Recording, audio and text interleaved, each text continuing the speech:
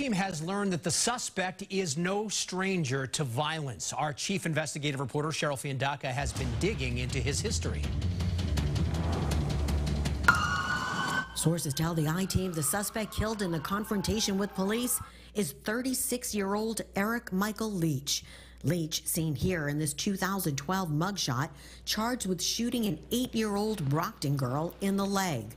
Sources say Leach left the scene of that shooting and was put on Massachusetts' most wanted website, with several photos showing his extensive tattoos.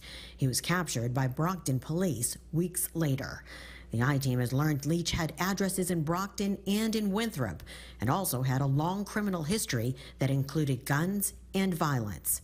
Sources say Leach was behind the wheel of a Rockland police cruiser that he stole after allegedly robbing a 7-Eleven at gunpoint earlier this morning, leading police on a chase through several towns and ultimately ending in Quincy, where police say he was able to get access to a patrol rifle in the cruiser, and after allegedly pointing it at police, was shot by a trooper on the state police stop team. There's a very prescribed method here. All police officers are trained in it.